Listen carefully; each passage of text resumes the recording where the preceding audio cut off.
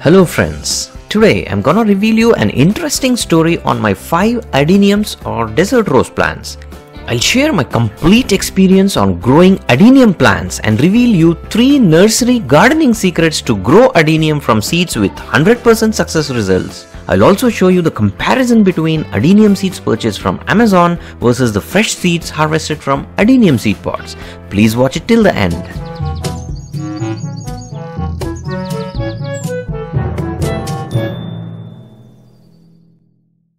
Before we start, please make sure you subscribe to this channel along with the bell notification so that you get notified as soon as I add another useful episode. Well, to begin, I received these 5 bare-rooted baby adenium plants about an year back, gifted by my dearest gardener friend Ram from Terrace Gardening channel.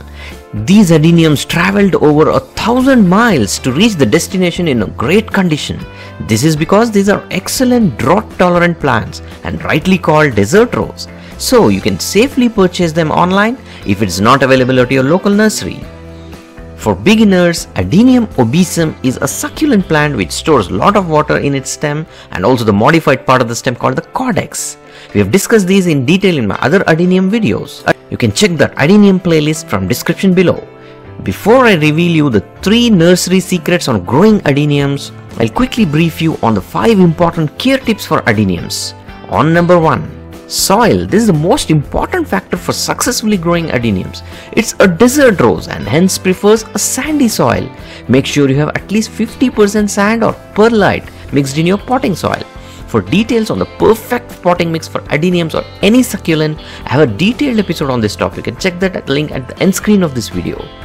On number 2. Watering. If your soil is really well draining, the frequency of watering does not matter much. Like for instance, if you have a lot of rains in your zone, it's almost like daily watering. And also make sure you have good drainage holes in your container. Otherwise, generally watering weekly twice is the general rule for adenium like any other succulent plant. On number 3. Sunlight. This is very important factor for proper flowering. Adenium needs maximum sunlight and good humidity for flowering and growth. At least 6 hours of direct sunlight is a must. On number 4. Fertilizers.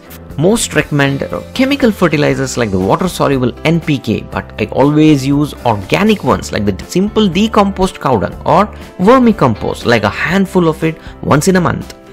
And during repotting, mixing a tablespoon of steamed bone meal powder will do the job and induce enormous flowering in all seasons except in the dormant season, that's the winter season. On number 5. Pest control. It's commonly affected by sucking pests like aphids, mealybugs and mites. Weekly spray of 10 ml neem oil in 1 liter of water will easily control this problem. Now, let's look into the 3 nursery secrets on how to grow adeniums from seeds.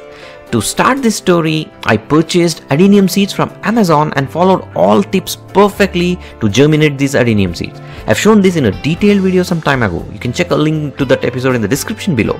But the results of these Amazon purchased seeds was really bad. Not even a single seed germinated. Then recently one of my adeniums started developing a seed pod. First thing you need to do when you notice an adenium seed pod is tie some thread around the pod to prevent spillage of seeds before the seed pod matures and releases the seeds. It has a special seed dispersal mechanism by wind, where each seed has this fluffy stuff which is easily carried away by the wind. Here you can see I have protected the seed pod from its natural dispersal mechanism. When the seed pod starts drying and cracks open, it is the time to harvest the seeds. Separate the seeds by gently pulling this fluffy stuff as shown in this clip.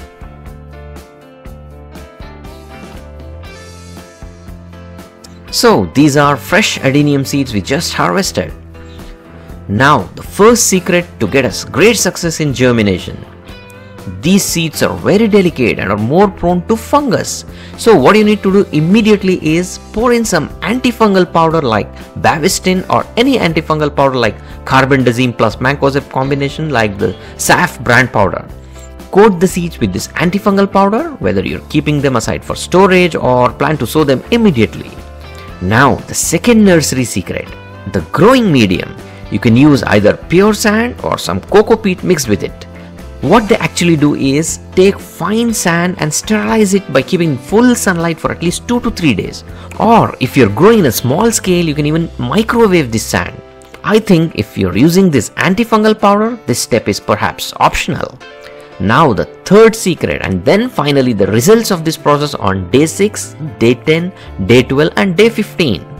And one more thing, you also mix some antifungal powder into the sand or coco peat or whatever medium you're using. And while sowing the seeds, try to maintain at least a gap of an inch to avoid overcrowding. You can do this much better. Here, not done this perfectly.